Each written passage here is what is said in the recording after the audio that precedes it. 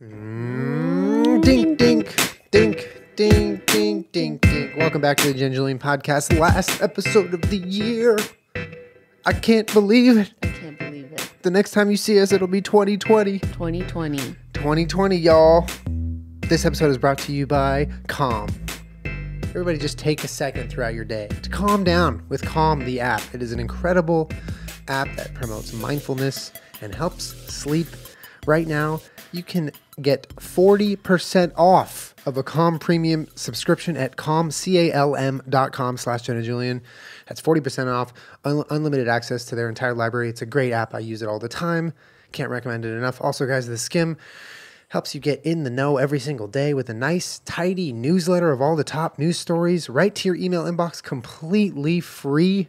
Okay? 7 million people currently use it. You should too. Go to theskim, TheSkimm.com/Jenna Julien.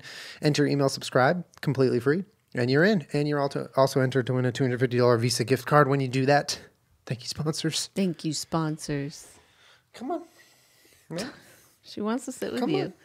All the doggos want to be up here this week. It's the grand finale of 2019. Oh, don't say that. That's too much pressure. Grand finale. Oh, I would have planned something better if I thought of it that way. Well, Game of Thrones didn't, so.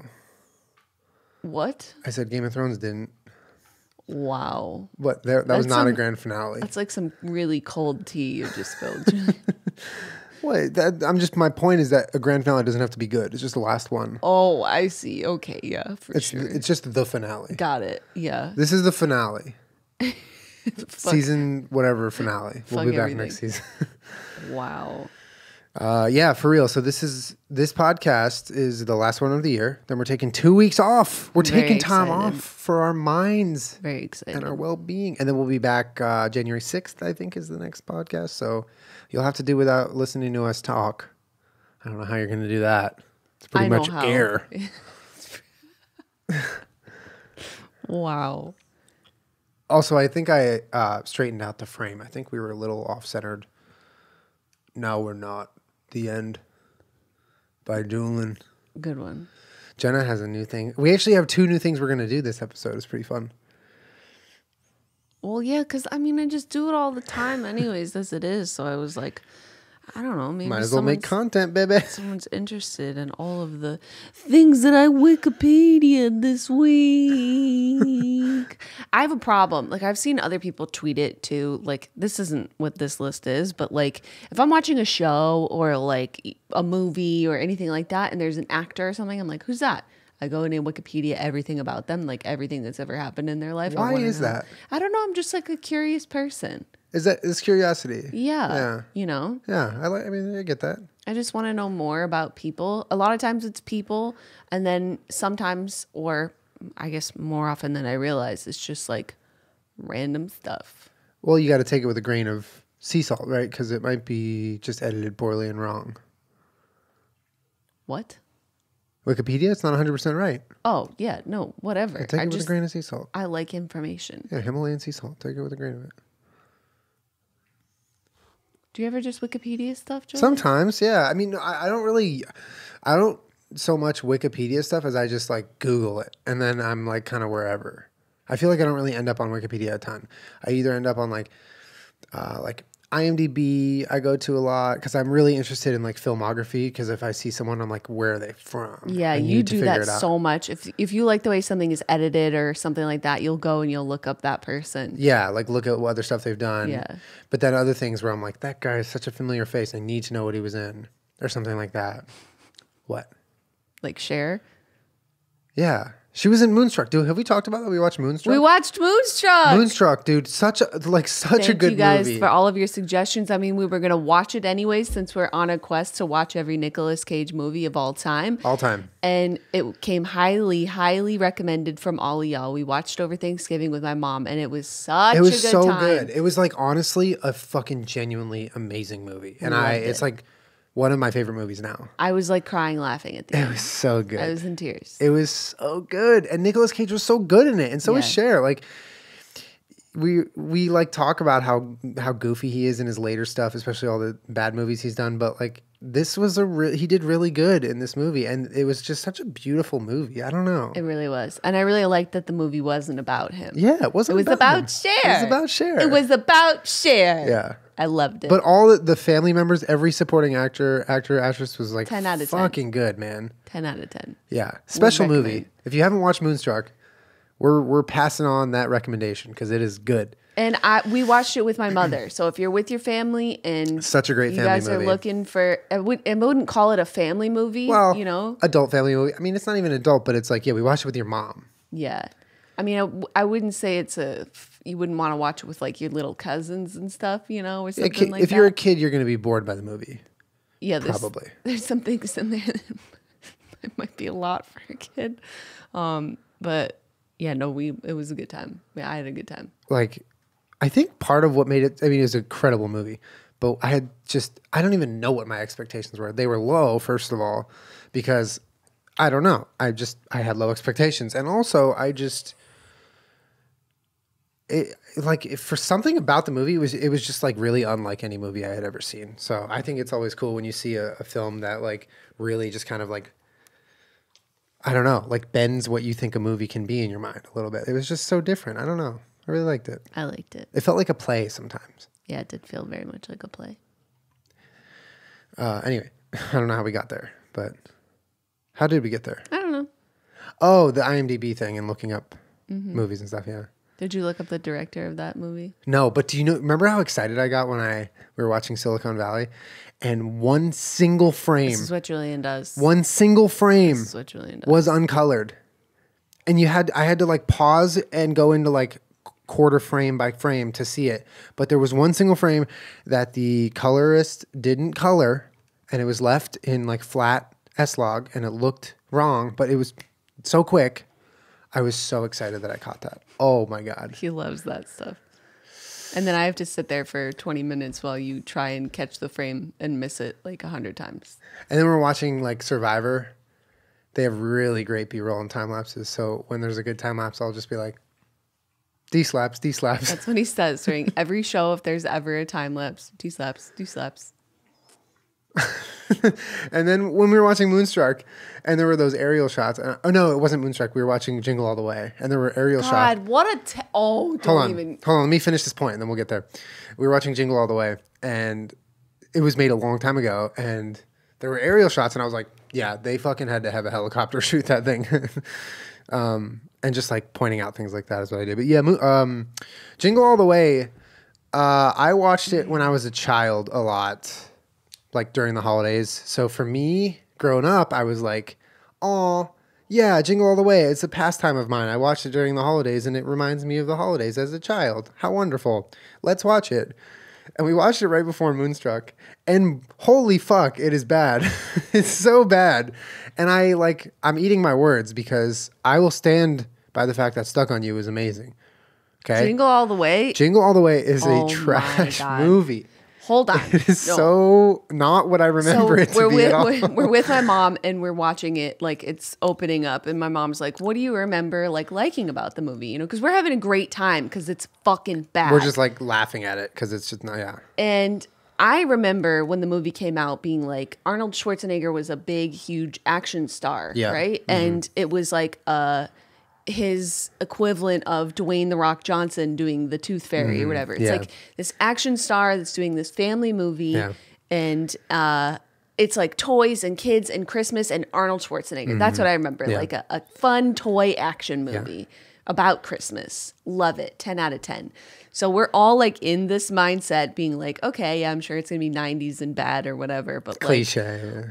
it is so fucking bad. Let me tell you, the story of Jingle All the Way is be a shit dad. Do shit terrible fucking things to try and make up for the fact that you're a shit dad. You have a perfect tornado of circumstances that allow you to redeem yourself from being a perfect, like an absolute garbage dad. And that's it. Also, The moral of the story consumerism. is be a shit dad, do shit things, and then your kid will forgive you. And then also consumerism. Buy my toys. God. There's literally a shot. He's like, he wants to get this toy for his son because he forgot. And Turbo it's like Man. the most in-demand toy, so he can't get it anywhere. So that's the plot. He's just going around doing awful things to get this toy that he forgot to get for his son. And he's like in a bar in the middle of the day drinking because he's like defeated that he can't get this toy. It's Christmas Eve and he's just drinking in a bar. A diner, not even a bar, with this mailman that he runs into. And he looks over at the mailman, and for some reason, he sees his son. And there's a actual shot of his son, who's supposed to be a child. He's a child in the mailman's outfit, like drinking his day away. There's a shot of a child taking shots of whiskey out of a flask or something. Oh my God. And he's like, oh no, I don't want my son to turn into that. I got to go get this toy. He feeds it a reindeer alcohol. And he also punches the same reindeer in the face. He like abuses that reindeer. He lights his neighbor's house on fire. They blow up a building with a bomb at one point and a bunch of cops. They blow up a bunch of cops. But then the cops are like fine later. They just have like bandages on. He tries to take that bouncy ball from a child and just goes, "This is my ball," from the top of a mall. And then at the end, he's just like, everything's redeemed because he's like this. Well, spoiler fucking alert here. He becomes Turbo Man, and at the parade, he acts out Turbo Man. He is him, and all of the horrible things that he's done to like drive his wife into the arms of another man and everything. She's just like, oh, he's a superhero. He's so hot. I love him. It's like, wait, he's what? So hot in that costume. Like, weren't you just on the phone with him saying, "I'm tired of listening to you. I'm done." Like pseudo breaking up or like separating. I don't know, but I really like, so he goes through all the trouble, the entire movie, to get this stupid toy for his son. Mm-hmm. And then his son gives it to the mailman's son at the end, who's going to prison, by the way, because he gives it to the mailman. Yeah. The adult mailman. Yeah, for his son. So we think. Yeah, so he's like, I want to give your son the toy because, I already have Turbo Man. Turbo Man's my dad. Yeah. So the son is like a better person than the dad the entire movie. And that's it. And then that's it. And then also during the finale, like in the parade, you see Arnold's character and he's just like, I could get used to this. Because he's like the center of attention and he's like this new superstar. He like doesn't give a fuck about the fact that his kid is like lost in a crowd and now in danger because he's being part of the show. But like B, doesn't know where his fucking father is. And he's just like, yeah, I could get used to this. It's terrible. It's like awful. Terrible movie. And then also something like a very small detail that everyone seemed to like glaze over. But if you watch this movie, in the final scene where they're at the parade and they're fighting over this doll, which is Turbo Man doll, the doll is like 2.5 times bigger than the doll that he wants in from the stores. It's like, looks like an infant child kind of. It's like a very big version. Like, I don't know how you'd even play with a doll that big. And that's the good doll. When in the stores, they come in like doll size, like in a package, like very small. It's like, that seems like kind of a big continuity error that they would just have the wrong size doll for the most important scene in the movie. No idea. Where do we go with this podcast? Sorry. Anyway, Jingle All the Way. Don't watch it. But honestly, if you want to watch a bad movie with your family, that's a great bad movie to watch with your family. It's terrible. I just, like, there were some shocking moments. When he punches the reindeer and when the building blows up from the bomb. Yeah. That's shocking. Mm-hmm. I felt shocked. I felt shocked when there's a child drinking alcohol. I felt shocked when that guy, the neighbor, was just, like, very creepy. Ted? What was his name? Trying to steal his wife the entire movie. It's so the whole thing is just so much. Okay. Anyways, you want to know some things? Yeah, give us some Wikipedia things. I want to hear what you've been wikiing. Okay, Kerm. Wikiing. Sit with me, but no. That's not a choice. Okay. I love you. For the last podcast, you can sit with me, honey, but you gotta sit. So this week, I've been watching a lot of Ancient Aliens again. I was going back and stop it. Hey, Nothing. No, don't be sad already. I'm not being sad. I was just gonna say that I've been waking up in the middle of the night to it, so I know it's on.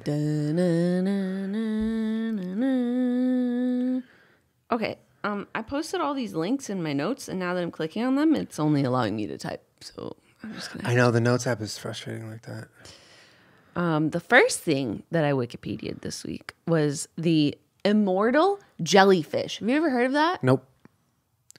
Now I have to type it in and go find the article. So I did Wikipedia it, but some of these are actual articles because they're a little more interesting to read or like better for us to understand. What? Can you give us just a sentence backstory as to why you did Wikipedia'd it? Like I was watching Ancient Aliens. Oh, okay. That's fine. I was just... Do you need to know why my thoughts get to where they get to? I would, in general, like to know that. Well, sometimes you can't. Okay. So the immortal jelly, I have never heard of this before, even though I have watched this episode of Ancient Aliens. Yeah.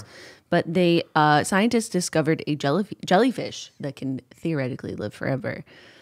It's called a Turritopsis, dorni. It's now officially known as the only immortal creature. The secret to eternal life, as it turns out, is not just living a really, really long time. It's about maturity, or rather, the lack of it.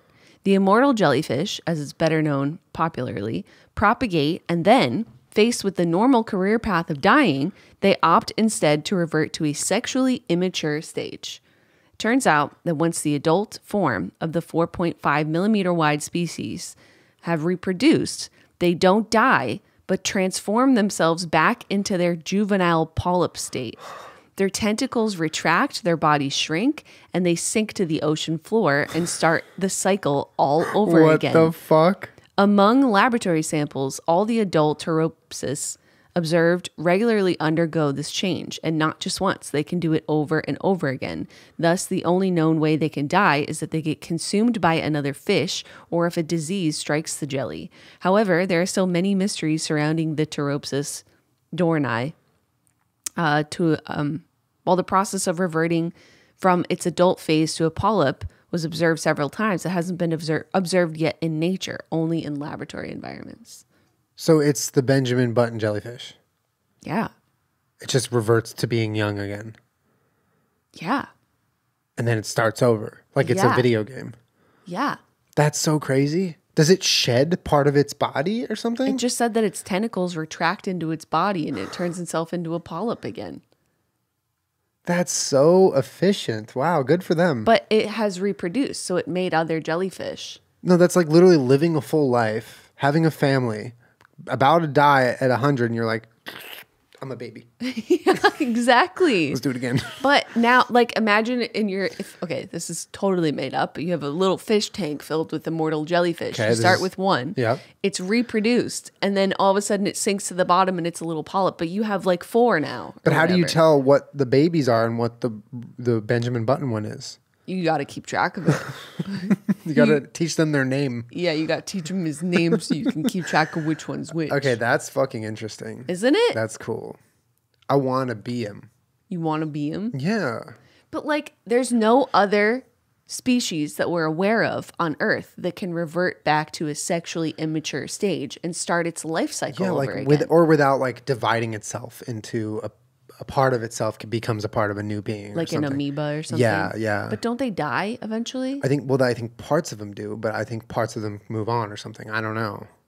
I'm not a mathematician. But I don't think they revert to a sexually immature stage. Like, that's a really intense process. Yeah. How do you do that? I don't know. Jellyfish be wildin'. Anyways.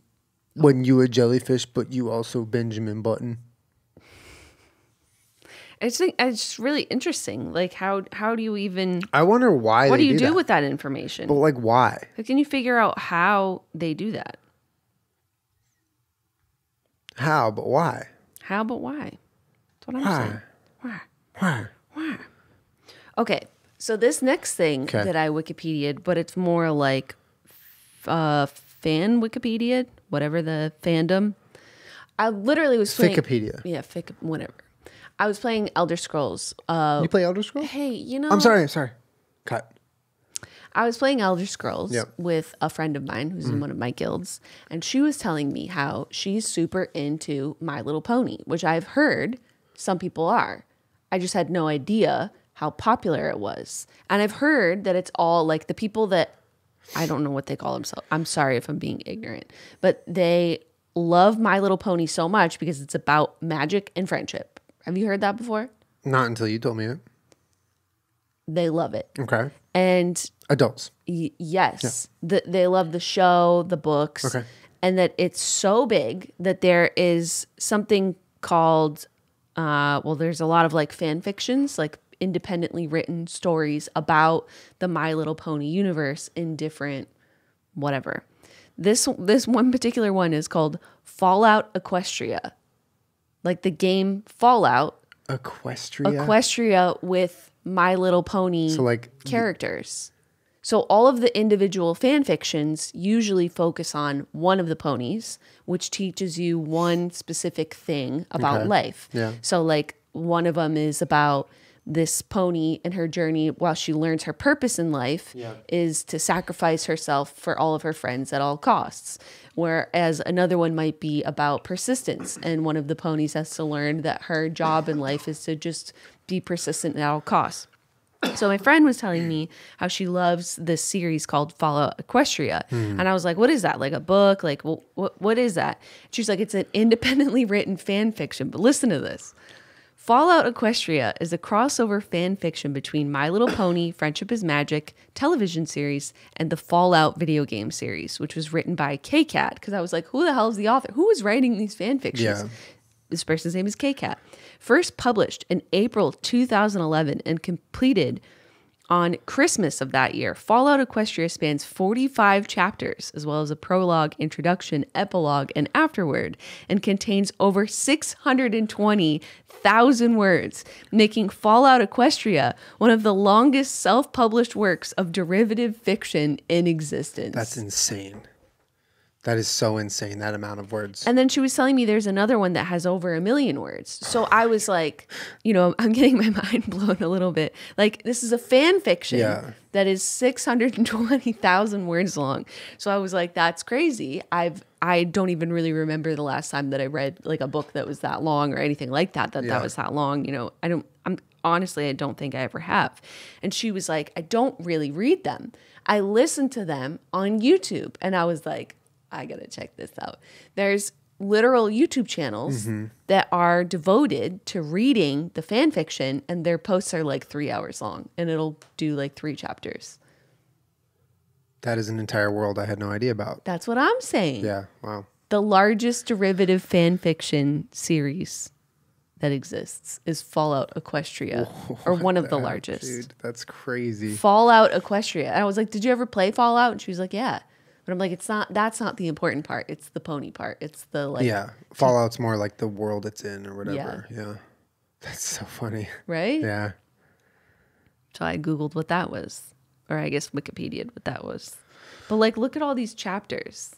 Like, it's just, it goes on and on and on and on and on. That is insane. Wow.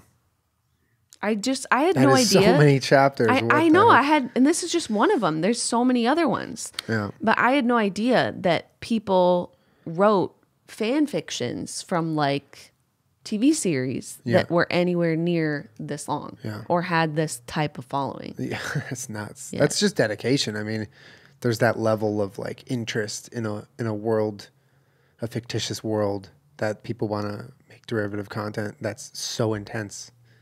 Yeah, I mean, for those of you that are having like even a hard time understanding what that is, it's like if you liked Game of Thrones, if somebody wrote 1 million word fan fiction about Game of Thrones in a Minecraft background, that's the equivalent. Yeah, that's insane.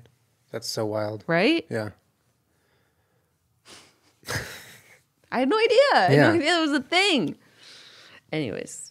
I got my mind blown when she told me that. All right. The next thing that I Wikipedia'd from watching Ancient Aliens was the Akashic Records. Have you ever heard of that? Nope. All right. I'll read this directly from Wikipedia. Hit me. I don't know how to say this word. And theosophy? Is that a word? Sounds right. You sound smart. Theosophy. And anthroposophy. You know what? Okay.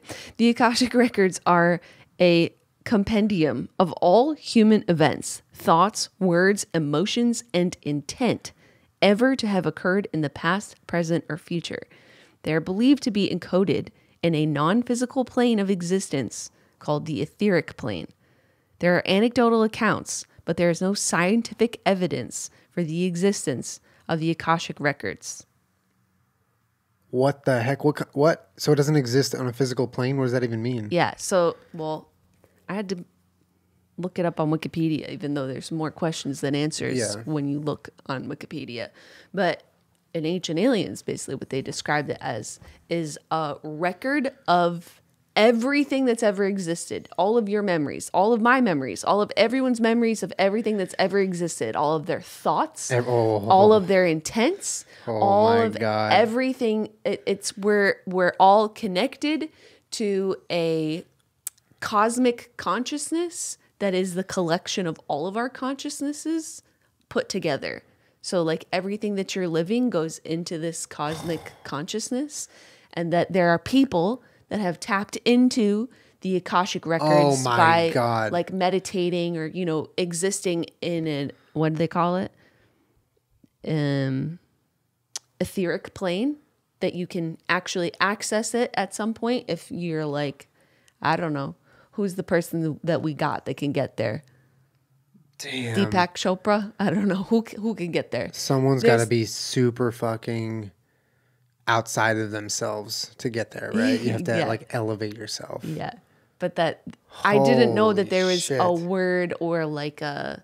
It's like the library of humanity that exists on a non-human plane of existence.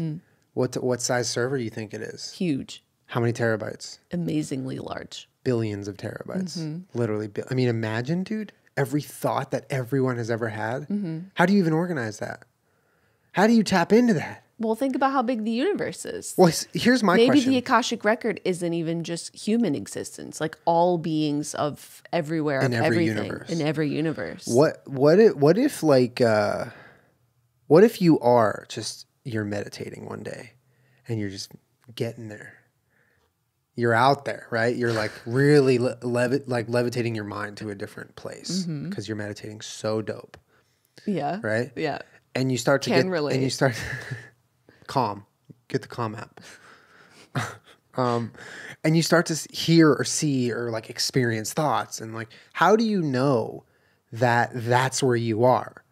That you're at the Akashic records and you're not just like experiencing random thoughts that are in the universe. I feel like if you are anywhere close to experiencing the Akashic records, you don't have questions like what you just asked. Fair enough. They just know. You're like, oh my God, what are these thoughts? No, you've already surpassed that many. Well, I feel like it's one of those things that once you get there, if you're the person that can even reach that, you already know where you are. Yeah, that's what I'm saying. Yeah. So in the Wikipedia, is there any documentation of someone who claims to have reached it and will claim that and talk about it? Not in the Wiki. That's fucking crazy, dude. Speaking of meditation, can I? Go for it, Julien. Download the Calm app today. It is a great app. It helps with guided meditation, mindfulness, sleep. It has something called the Daily Calm, right? So you open up the Calm app on your phone. It's really great. You just pop it open, okay? And you press Daily Calm, and you pop in your AirPods or your earphones, your wireless, whatever you listen, or you just play it through your iPhone speaker, or whatever it is. And it walks you through a mindfulness routine where you really are able to, at least for me, center yourself, become aware of your thoughts, and just kind of separate your mind from all of what's going on in your life, whether it's work or relationships or what's on your phone or what you have to do today or responsibilities or stresses. For the 10 minutes, you really, and this is just the Daily Calm. It's just one of the things they offer. They have a whole library of different activities. 60 million people use them. But anyway, for those 10 minutes, for me at least, I'm able to really just hone in on my brain and like my thoughts. And for me, that's so powerful because I feel like I could go so many days and weeks and moments without being mindful. And it catches up and I start to feel a little bit crazy. And I feel like I'm kind of losing, myself in ways of just becoming more aware of what's going on in my head. And so with the Calm app, it is a really great experience. And right now, you guys can get 40% off the Calm Premium subscription when you go to calm.com, CALM.com/Jenna Julien. I would highly recommend it. You can also try the free trial or the free version when you just download the Calm app. Give it a shot. Let us know what you think. Highly, highly recommend. And also, guys, the Skim, it is an amazing daily newsletter that you can sign up for. And in 5 minutes, you can skim the most important news of the day. Good news, bad news, whatever it is, they give you the bullet points of what's going on in the world that you are better off knowing. So, right now, go to THESKIMM, that's 2Ms.com/Jenna Julien, or click the link in the description. Enter your email and click subscribe, and then you're done. It's completely free. And all you have to do is open the Skim in your email when it comes in the morning, grab a cup of coffee, and educate yourself. That's all it is. It's very easy to read, easy to digest. It's not convoluted with other things and opinions and this and that. It just gives you what you need. So check it out. And also, when you subscribe to the Skim newsletter, you are now entered to win a $250 Visa gift card, which you can spend wherever you want. Thank you, sponsors. Thank you, sponsors. Anyway, the Akashic record, that is intriguing to me. Mm-hmm. That reminds me of, like, you ever watch Interstellar? Yeah, watched it with you. Oh, I don't remember if I watched that with you. But do you remember when, spoilers, cut, when he's, like, traveling through, like, space and time, right? And he gets to that, like, what is it? It's like inside the closet or something. Do you know what scene I'm referring to? Mm-hmm. And he's like, there's all these different dimensions around him. Mm-hmm. That's what I picture the Akashic records. That's like what's popped into my brain when you described it. Well, yeah. And I mean, according to some of this too, it's like not just what has happened in the past, but what is going to happen in the future. And that makes sense, yeah. Some of them aren't entirely clear. It's sort of like a shifting synergy of what could happen. Got it. You know like you're I mean? tapping into like a radio frequency of just a library yeah, but of then, things. I mean, I'm reading very confusing stuff because I think it's a confusing topic, you know, because no one knows. So it's all just what anyone thinks. So I see a lot of language that is like, how do you access your Akashic records, which would be like all of your lifetimes and all of your thoughts and all of your intents. And that implies, I guess, that your soul has lived before and that will live again. So you're accessing something that is personalized to you. Do you know what I mean? And, whereas I think the definition of it is like a cosmic totality of everyone's consciousness. For sure. Even animals and anything sentient. Yeah. But the base idea is that everyone sort of has their own. Every being would have one. No, right? I think it's just a thought. Maybe people have an individual Akashic record and that there's a bigger, I don't know. Yeah. Why, do you know why it has that name? I mean, I was just wondering. No, it's not a big deal. I was curious where it came from, but that's super fucking interesting. Yeah, it's a Sanskrit word for ether, sky, or atmosphere. That's pretty cool. Okay, next thing. Solar panels on the moon. Don't look down and look disinterested. It's a good time. Are you ready? Yeah. Did you get this information, aliens, too? Yeah. Okay. You know it. You know. When I see something in Ancient Aliens, and you know, they'll just like glaze over it, and I'm like, I want to actually read a little more about that. I'll just go Google it. It's what a phone is for. Exactly. So this comes from the NASA website, or something that looks like the NASA website. NASA.gov. No, it is .gov. So is it? Yeah. Oh, okay. Okay. This is the Luna Ring concept. The Luna Ring, electric power generated by a belt of solar cells around the lunar equator, could be transmitted and beamed to the Earth from the near side of the moon. Fuck. Yeah, so this was a real thing that I think it was a Japanese construction company was seriously considering. Well, I'll read this and I'll tell you what I know. The Shimizu Corporation, a Japanese construction firm, has recently proposed, and I don't know what year this was published, but recently, whenever this was published, a plan to harness solar energy on a larger scale than almost any previously proposed concept.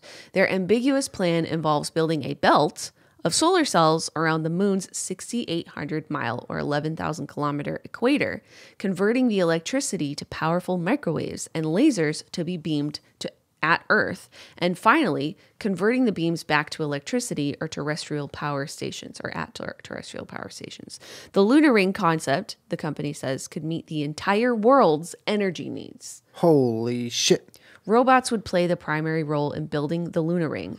Teleoperated 24 hours a day from the Earth, the robots would be teleoperated from Earth to level the lunar landscape and assemble machines and equipment in orbit before they are landed on the moon. A team of astronauts would support the robots on site. Due to the massive amount of solar panels and other materials needed for the project, lunar resources would be used to the fullest extent possible. Water could be produced near the equator by reducing lunar soil with hydrogen imported from Earth. Lunar resources could also be used to make cementing material and concrete, while solar heat treatments could help produce bricks, glass fibers, and structural materials needed for the project. The lunar ring itself would initially have a width of a few kilometers, but could be extended up to 400 kilometers wide. The electric power generated by solar cells would be transmitted by electric cables to transmission facilities on the near side of the moon, which is constantly facing Earth. After the electricity is converted into microwave beams and laser beams, 20-kilometer diameter antennas would beam the power to receivers on Earth. A guidance radio beacon would ensure accurate transmission to receivers. I'm just trying to read if this is like actually viable or not, or if they're actually moving forward with it or whatever. Oh. Yeah, whatever. Okay, so, but the idea is we are dealing with some energy issues. Yeah. Some renewable resource issues, some climate issues. Yeah. This basically is proposing a way to beam unlimited clean energy down to Earth from the moon, because the moon is always getting sunlight, and a lot brighter and a lot better sunlight than the Earth gets because they have no atmosphere. Oh. And just beaming it down to us. That was my question. Is like, why do they have better? That's fucking crazy, dude. Thinking about remote operating robots from Earth to moon that is responsible. So imagine they build this thing, right? And in like 150 years, the Earth is now run 100% off of energy from the moon, refracted from the sun, right? And so there's an issue. Imagine being the tech support guy who's responsible for programming the robot to fix whatever issue is, and the only thing that depends on it is all of Earth's energy. Like, that is so insane to me. Mm-hmm. It's so cool to think about, though. Right? Like, and it would just beam the energy over. And so you mentioned something about converting the energy back to like usable electricity. Right. That's fucking crazy. Well, so you think about how many people have solar panels. Like California is a state that will give you tax deductions. Tax deductions if you are using a house that has solar panels, that kind of stuff. So they're incentivizing people to use solar panels. But the problem with solar panels is even in California, which is a very sunny place, you still have cloudy days, you still have nighttime, you still have times when your solar panel isn't getting you any power. If you put it in a place where it's getting constant light, literally all the time, that's fucking wild. You could have enough power in theory to power the entire world. You know where I see that being more realistic?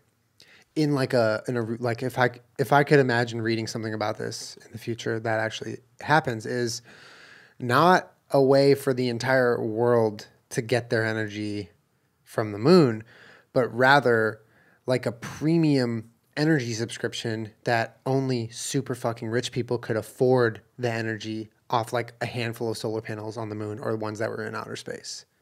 Right? That's terrible. Isn't that scary though? But that's something I could imagine, right? Like they figure out corporatizing it, but also like they couldn't quite scale it right away to like serve the whole world. So only the elite can afford it or something, right? And there's only X amount of them. And so then like, yes, like everyone who is struggling with the energy crisis on Earth has to worry about that, except for like the super fucking rich people who are getting it from the moon. Yeah. Imagine that. That's fucking crazy. That's super interesting though. Right? So the belt of panels, right? The one that you described on the moon, that would go around the entire moon, like as like a ring kind of. Mm-hmm. And so every single second, there's some energy being absorbed. Mm-hmm. That's so cool. Imagine what the moon would look like with that thing on it. It would have a fancy belt. It would look so cute. So cute. It would look so cute at night with its little belt. That is just like tripping me out to think about. Right? Yeah. Damn. Anyways, I thought that was really cool. I like that one. And I mean, I don't know how viable it is or how much they're doing that seriously, but I do know that that's a theory that exists, which I think is a really cool theory. Like, what a brilliant thought, isn't it? Brilliant thought. And then here I am just sitting on this butt. I'm sitting on this And butt. I'm like, what am I contributing to humanity except a giant fucking never-ending distraction? You're welcome. Okay. I seriously like keep myself up at night sometimes. I'm like, am I just contributing to the culture of distraction of a terrible person? Okay, the next thing that I Wikipedia'd were Japanese water demons. Oh. Called kappa. This is Kappa? directly from Wikipedia. A kappa, or river child, also known as Kawataro Kamahiki. Oh, Kawataro is river boy. Kamahiki is horse puller. Kawatora is river tiger. And Suiko, or water tiger, is an amphibious yokai demon or imp found in traditional... Imp! traditional... I like imps. There's a lot of imps in the Elder Scrolls. Found in traditional... now you know how it feels when you make Tarkov jokes. Found in traditional Japanese folklore. They're typically depicted as green, human-like beings with webbed hands and feet. Green and as horse. Turtle-like shell on their backs. All right, here's the most interesting part. Are you ready? Yeah. Hit me. A depression on its head, called its dish, or sara, retains water. And if this is damaged, or its liquid is lost, either through spilling or drying up, the kappa is severely weakened. Okay, so it's pretty much a water bowl. It's a water bowl. So to defeat it, you say, Peachy, you thirsty? It goes up and drinks the water out of it. Toxic. The demon water bowl. Oh my God. All right. Why is it called a demon though? Or why is it a...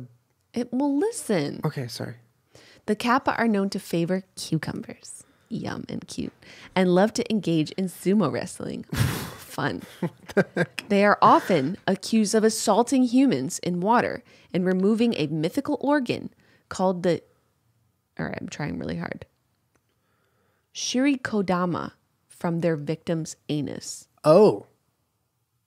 So it goes to the butt. Mm-hmm. What is a mythical organ? I guess they're telling... Well, on Ancient Aliens, which is where I saw them, they speak even though they have like a beak. And the people used to tell their kids to stay away from water because there's kappa in them. And that they're like, all right, I'm going to take your shirikodama from you now. And from then they do butt stuff. Butt and then stuff. you're like, oh my God. Oh, I don't want to go swimming anymore. They did butt stuff.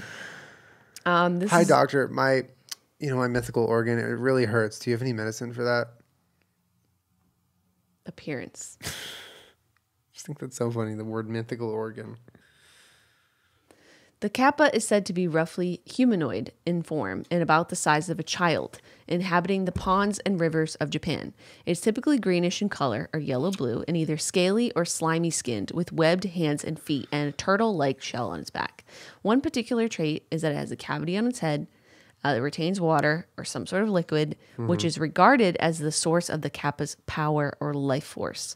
This cavity must be full whenever a kappa is away from the water. If it ever dries out or the water is spilled, kappa loses its power and may even die. The kappa are sometimes said to smell like fish, and they can swim like them. According to some accounts, its arms are connected to each other through the torso and can slide from one side to the other. So the arms can just like spin around. Well, they are primarily water creatures. They do on occasion venture onto land. When they do, the dish on their head can be covered with a metal cap for protection. A metal cap? A metal cap. Behavior. Kappa are usually seen as mischievous troublemakers or trickster figures. Yeah, they don't sound straight up at all. They sound shifty. They sound shifty. Their actions range from comparatively minor, such as looking up women's kimonos. No. To the outright malevolent, such as drowning people or animals, kidnapping children, raping women, and at times eating human flesh. Oh.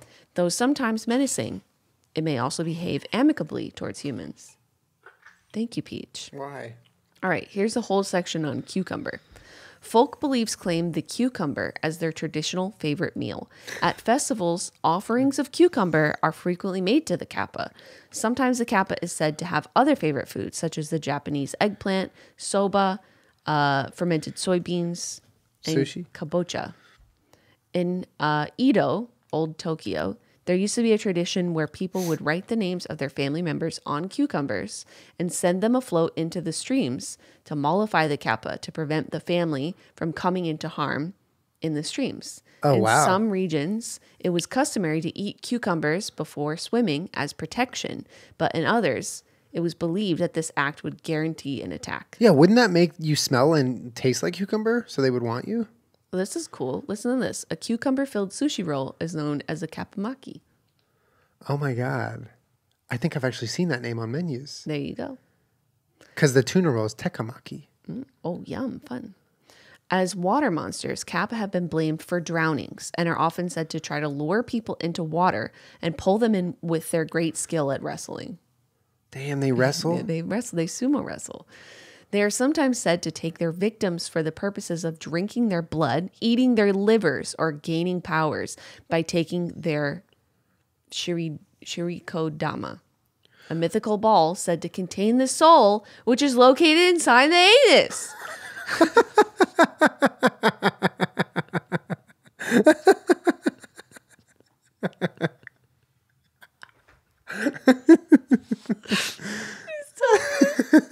Please tell me my soul is inside the anus.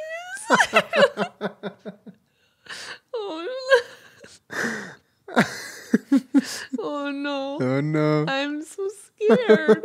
Please don't take my shirikodama. Kappa have been used to warn children of the dangers of lurking in rivers and lakes, as kappa have been often said to try to lure people to water to pull them in. Even today, signs warning about kappa appear by bodies of water in some Japanese towns and villages. Like there's literally a picture of a child getting pulled under. Imagine like visiting though with your kids and being like, what the fuck is going on in this lake? So I was wondering what it looked like. This drawing of it makes it look like a fish person. No, there's other pictures. You can Wikipedia in your own How time big are if they? you wanna How big see. are they? Did you say I already that? said that. I know, I forget. How big are they? Like child size. Oh, okay. Almost. Kappa are also said to victimize Fuck a kappa animals, up, dude. especially horses and cows. The motif of the kappa trying to drown a horse is found all over Japan.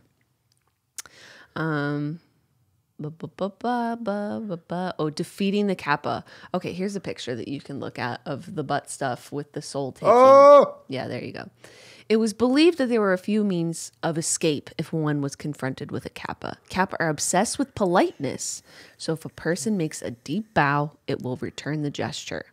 This results in the kappa spilling the water held in the dish on its head, rendering it unable to leave the bowing position until the plate is refilled with water from the river in which it lives. If a person refills it, the kappa will serve that person for all eternity. A similar weakness of the kappa involves its arms, which can easily be pulled from its body. If an arm is detached, the kappa will perform favors or share knowledge in exchange for its return. Tell me your secrets, kappa. Another method to defeat involves shogi or sumo wrestling. A kappa sometimes challenges a human being to wrestle or engage in other tests of skill. Here you go, Julien. This tendency is easily used to encourage the kappa to spill the water from its sara. One notable example of this method is the folktale of a farmer who promised his daughter's hand in marriage to a kappa in return for the creature irrigating his land. What the heck kind of dad is that? The farmer's daughter challenges the kappa to submerge several gourds in water. When the kappa fails in its task, it retreats, saving the farmer's daughter from marriage. Kappa have also been driven away from their aversion to iron, sesame, or ginger. Ooh, I like ginger.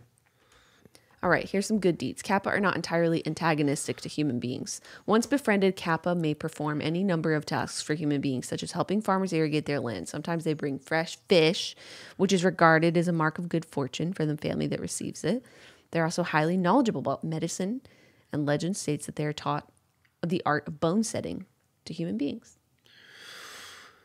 What I want to know is so they're underwater most of the time, right? But they can come out, but they're underwater most of the time, right? How do you sumo wrestle underwater?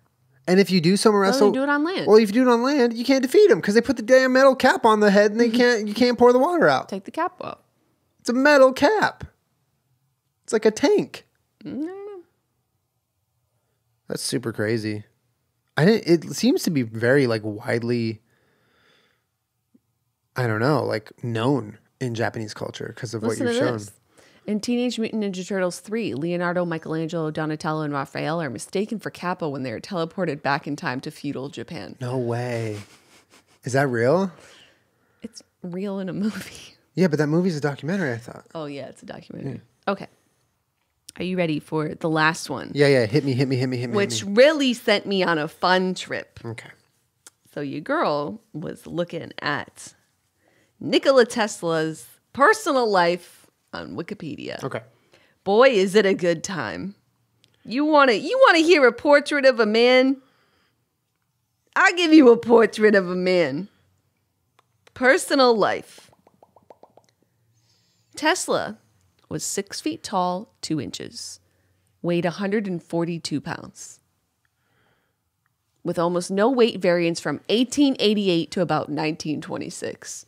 His appearance was described by newspaper editor Arthur Brisbane as almost the tallest, almost the thinnest, and certainly the most serious man who goes to Delmonico's regularly.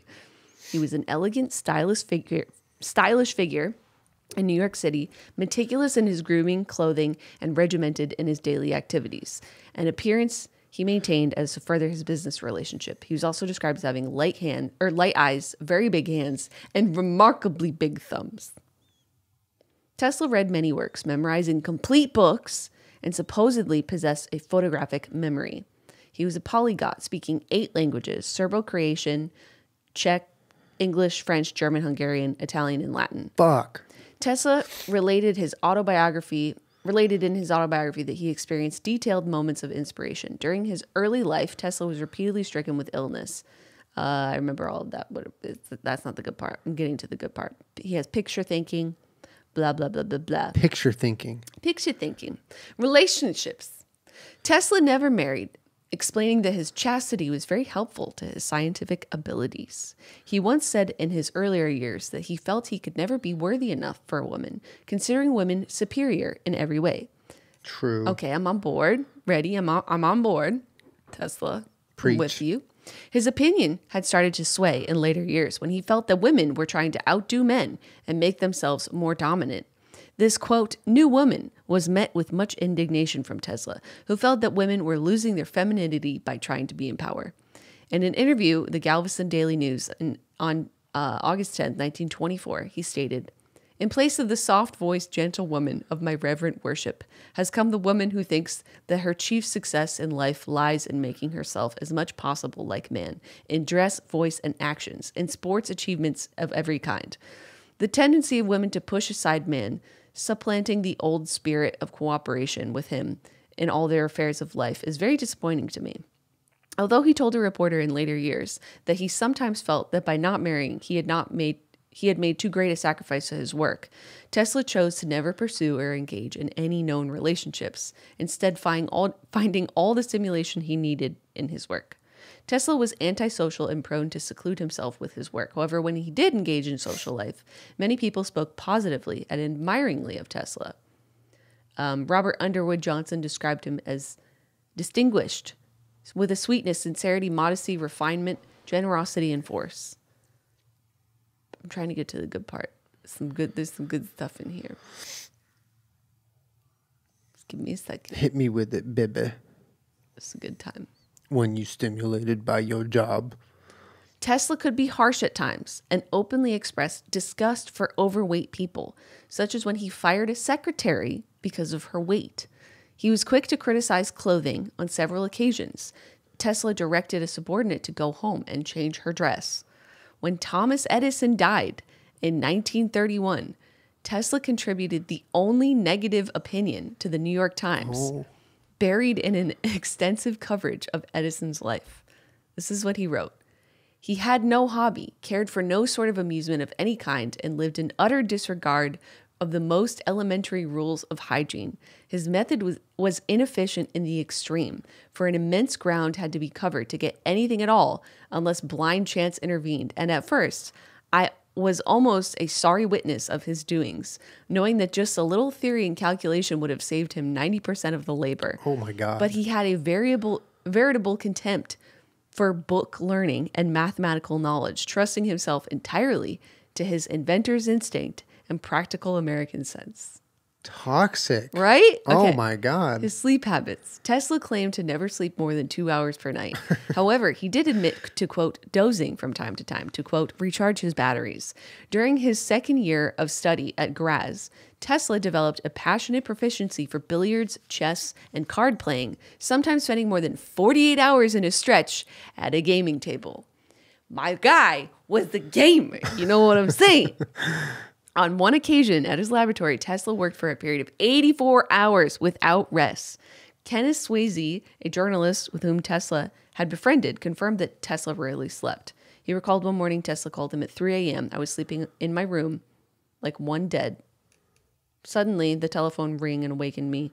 He never sleeps. He worked every day from 9 a.m. to 6 p.m. or later, with dinner exactly at 8:10 p.m. at Delmonico's restaurant and later the Waldorf Astoria Hotel. Tesla would telephone his dinner order to the head waiter, who would also be the only one to serve him.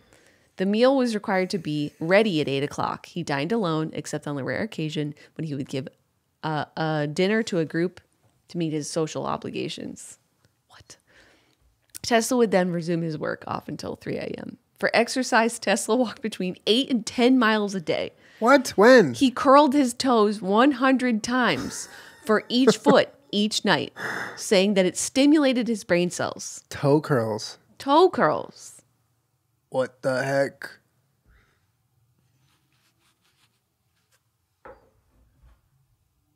Toe curls.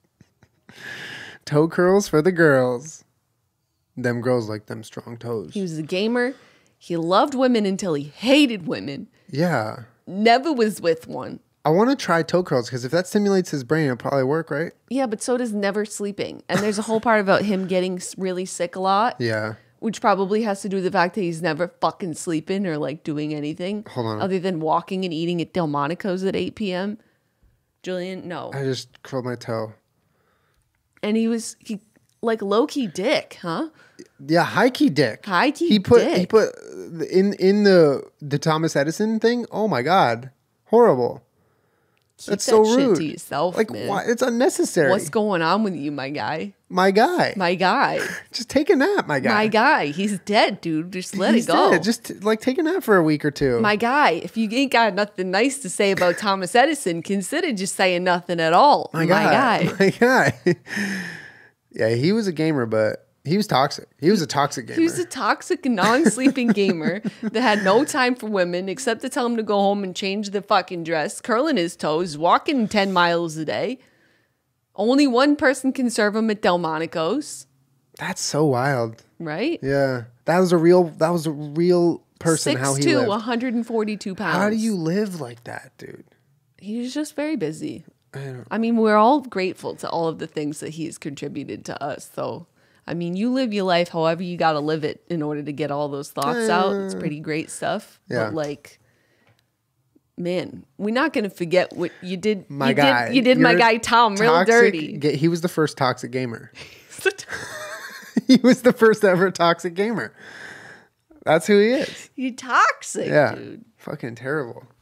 That's so crazy and interesting. Like, what to think about Right? that is wild. I just like reading stuff like that because I'm like, wow. All right, sick. I should start Wikipedia'ing things because I was genuinely interested in everything you brought up. Thank you. Thank you. But I mean, I was more like, it's just interesting.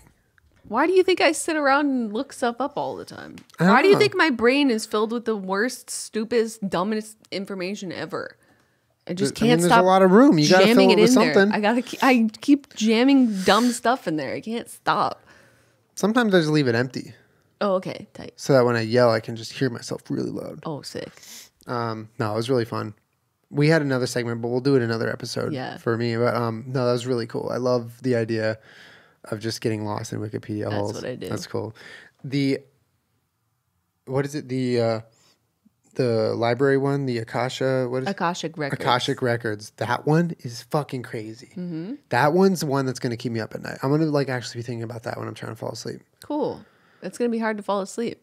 I already have a hard time falling asleep. Well, not falling asleep, staying asleep. But calm. Anyway, guys, thank you for another year of really great podcasts. We appreciate you guys more than we could ever say. For real. For real. Thank you for supporting the podcast like you have for so long. And it's crazy that we're moving on to 2020. I honestly can't believe it. I can't believe it either. Can't believe it for a lot of reasons. What year is it? Where am I? What am I doing? What are we fucking doing out here, dude? I really, really hope you guys all have a wonderful holiday and some time off. Spend it with the people you love. And we'll see you guys in January for a fresh, bright, new year full of content. But yeah, just a big thank you to you guys for supporting. Thank you guys. So happy holidays. We love you. We'll see you in 2 weeks. We'll see you in 2 weeks. Happy New Year. Happy New Year. Bye, guys.